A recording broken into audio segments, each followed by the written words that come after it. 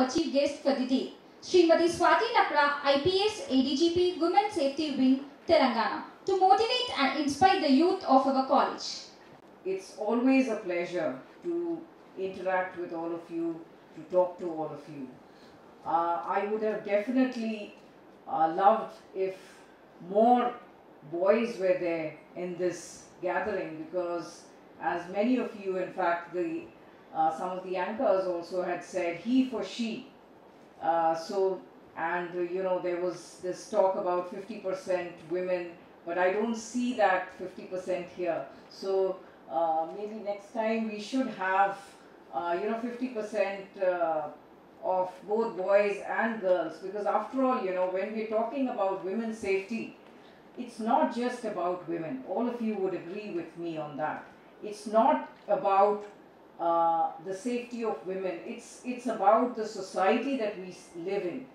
And when we are talking about safety, it is as much that inclusivity of everyone to ensure that all are safe. And that responsibility is equally on boys and on girls. And in fact, we've spoken enough on, what girls should do and what girls should not do, and where should they go and where should they not go, and what time they should go and what time they should not. Enough of it.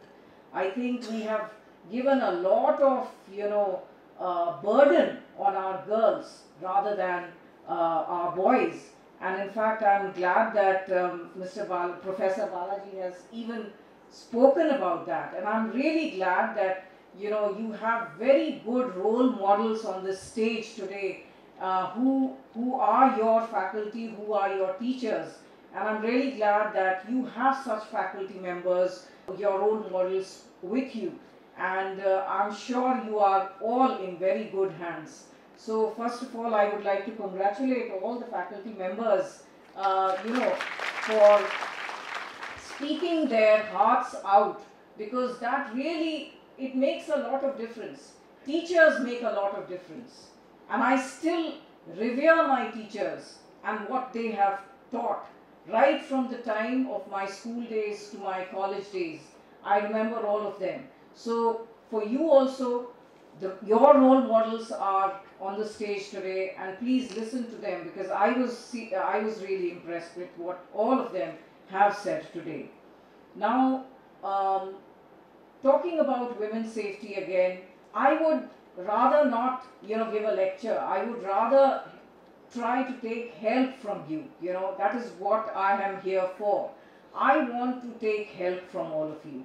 We in the police department, we have tried a lot of initiatives. We keep, trying to bring out initiatives so that you are safe, the environment is safe. But you need to understand that we are just a minuscule number of people who are doing that, and we cannot do that in isolation, alone. And that is the reason we need your support. We need your help.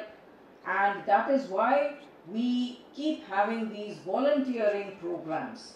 And this Girl Safety Clubs is also a part of the volunteering program. But at the same time, again, let me tell all of you, when we started this Girl Safety Clubs, it is 50% boys and 50% girls. So it's not just, only girls in this Girl Safety Clubs, but 50% have to be boy students also, so that both the boys and the girls together, they can help in create a more safe environment wherever you are.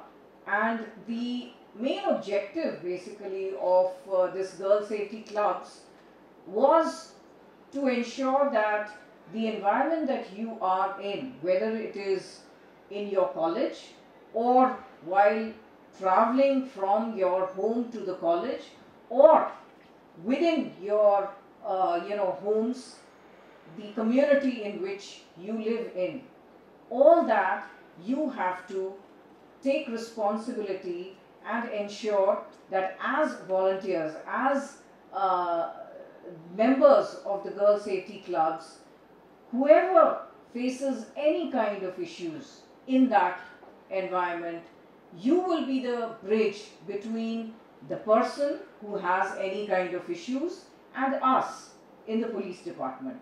So we will empower you with the knowledge that is required to become an ambassador or a volunteer with the Women Safety Wing. We will give you training on cyber crimes, how to be safe in the cyberspace, how to, what are the initiatives that are there with the Telangana police, in the Telangana police, how you should be aware of all those things, what you should do, all that we will be giving you information. We will empower you, we will give you activities also to do among the student community also. And at the end of it, of course, we will also give you a certificate so that you can keep for yourself. So when we started the girl safety clubs, it was started in about 5 colleges initially, and it was very encouraging to see that so many boys wanted to be a part of this girl safety clubs. So that is why I keep saying that, in fact, I would like to, speak a little ahead of what Professor Balaji has also said, that many of the problems or the troublemongers who are so-called troublemongers who are there, they are just about 10 to 15% of them. The rest of the 80-85% of the boys are all good. But unfortunately, it is those 10 to 15% of boys or men who create that kind of a bad environment in the society. So it is the responsibility of that 80 to 85% of the men and boys to ensure that the other people behave themselves. And that is why it is important that he for she, men and boys, have to be a part of this culture of having a safe environment for women and girls. Because ultimately, all of you would agree with me that when woman faces any kind of harassment, it is not just the mother and the girl who comes to us. It is the brother who is anguished. It is the father who is anguished. It is the son who is anguished also. So it is the society that we are living in.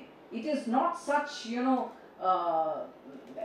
girl's problem is only a girl's problem. It's not like that at all. We have to understand that it is a problem of the society. In fact, Swami Vivekananda also had once said that the best thermometer for the progress of a nation is its treatment of its women. We are still talking about it. A long time back he had said that, and we are still talking about it. So somewhere, something is wrong.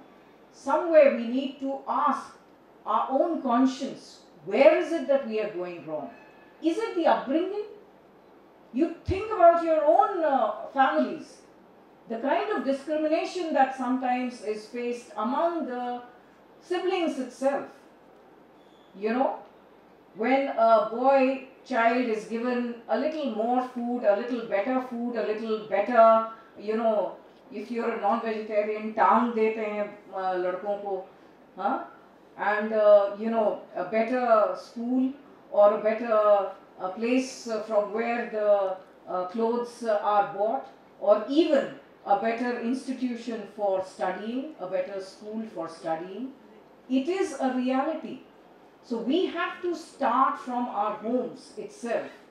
We have to ensure that there is no discrimination. When there is a discrimination at home itself, obviously the boy will feel that he is more superior to his own sister. And then if he feels that he is more superior to his own sister, what are the other girls on the public places? So we need to understand, why is it that once a girl child is born, parents start shivering, parents start feeling what is going to happen? What are they then thinking about? As one of the faculty members had said, dowry. It is the most dreaded social evil that we have in our society. Parents start thinking about dowry. They start, saving money. They start saving gold, so that when the girl gets married, this is what they will be giving. I'll tell you one anecdote of when I was sent. Frankly speaking, I never faced that kind of a discrimination as far as my parents are concerned. And I totally give credit to my parents for what I am today. I will tell you about an anecdote. My father, because my sister got into IIM Kolkata, but because I belong to a small town in Ranchi, which is now a capital of Jharkhand, and at that point of time there were not such good universities, and my sister, though she got into IIM Kolkata, she could not join, and she just got a provisional admission there because the results in that university had not come out for the graduation. And so, even though she got admission provisionally, results still could not come out and she had to come back. So I felt very bad that because of the education system in the place where we were studying, she couldn't pursue from IIM Calcutta at that time. And my father also saw that, and therefore he ensured that my brother and I were sent to Delhi for further studies. And I took it as a normal thing that my father is sending me to Delhi for studying. I got my admission in Lady Shri Ram College, and after that, since my father wanted that I write the UPSC exam, I was not very serious, frankly speaking. And the first time I wrote the exams, I did not take it seriously. When the prelims happened, if you are good at, in your class 10 exams and your general knowledge and all that, I did clear my prelims. And I thought I'm good enough, I'll clear the mains also, which doesn't happen that way, I did clear the prelims, but obviously I did not pass my mains. And I was fine with it, I didn't really feel anything. I was staying in a hostel where, that point of time we didn't have phone calls, cell phones.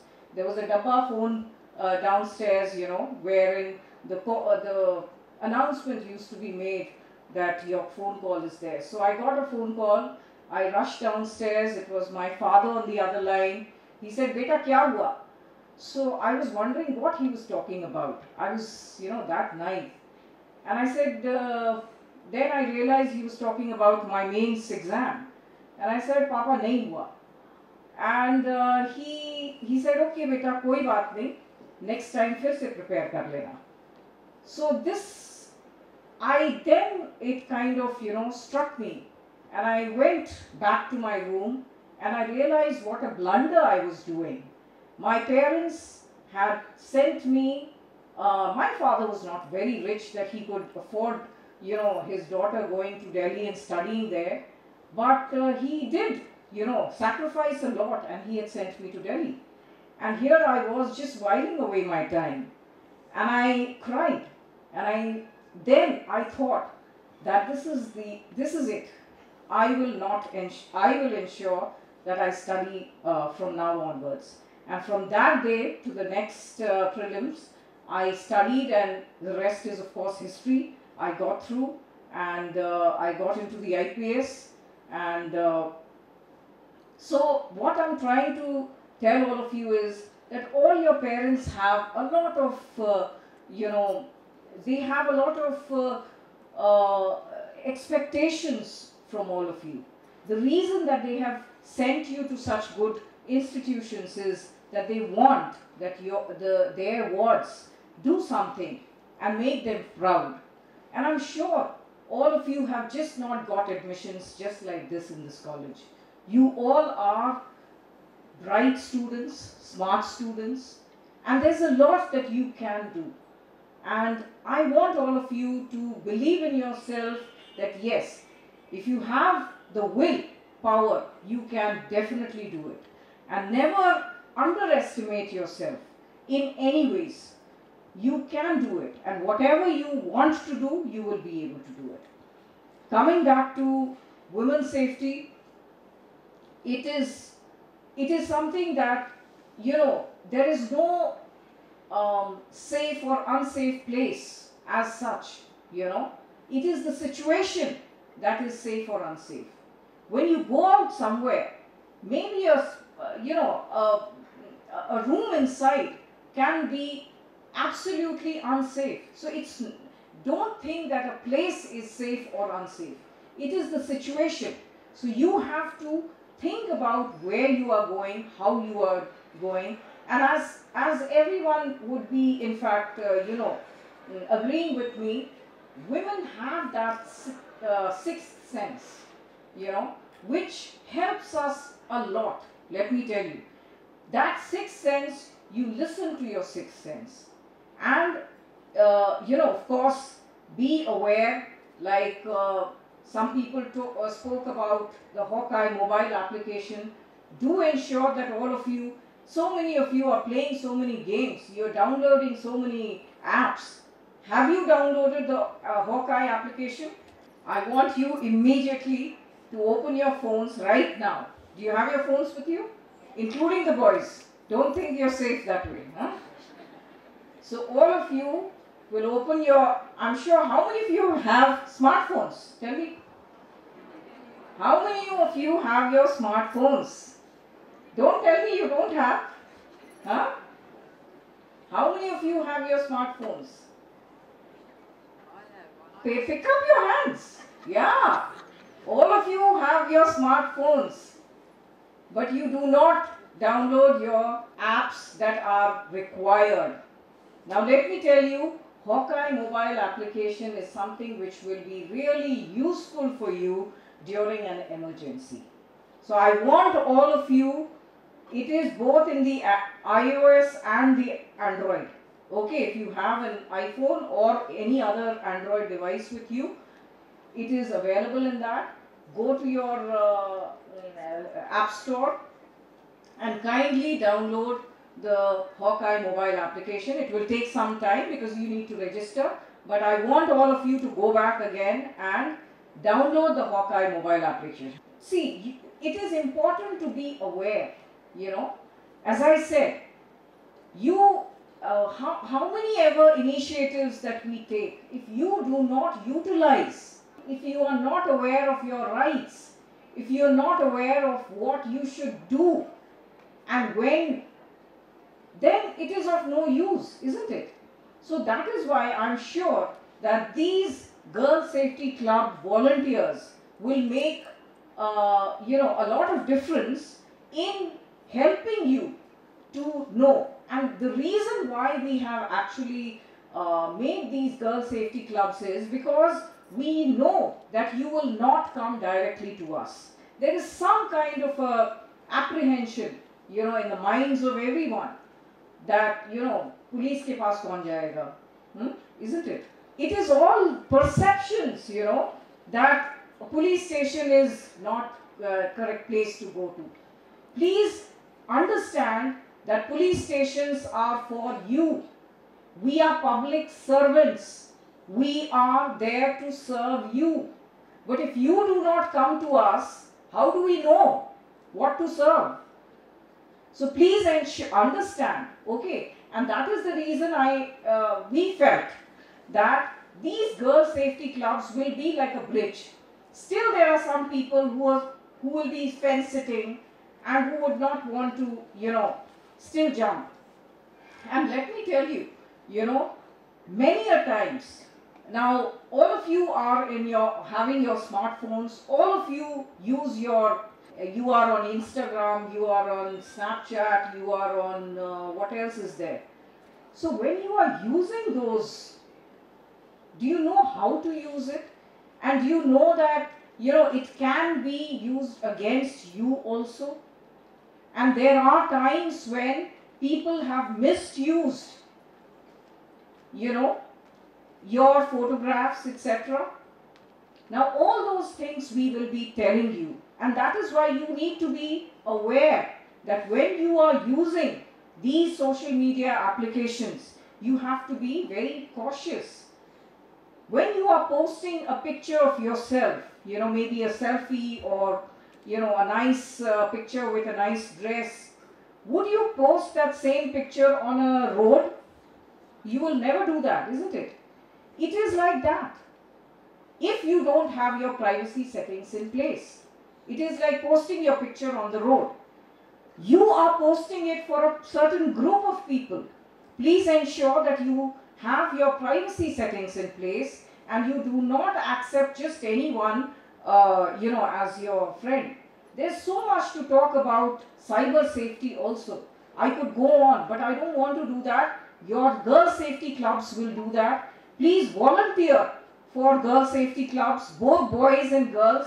I want 50% boys and 50% girl students to be a part of those, and we will be empowering you with all the knowledge, and you will be the go-to person for any person who has any kind of issues related to any kind of problems that they are facing. So I truly feel that these clubs will be a bridge between the person who needs help and us. How many of you would like to volunteer to be a part of these girl safety clubs?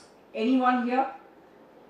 Very good. I'm glad that all of you are thinking of volunteering, and there is nothing like, you have to be academically very good, or it is your, you may be very good at singing, you may be very good at dancing, you can be a part of it, you may be very good speaker, you may be a very good content writer, you may be a very good artist.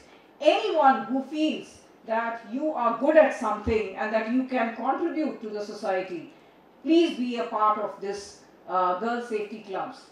And once again, I thank all of you for a good patient hearing, listening to me, and I thank the Anurag group of institutions for calling me for this Women's Safety Week, and I'm sure all of you bright young students will be a part of a society which thinks and takes care of each other.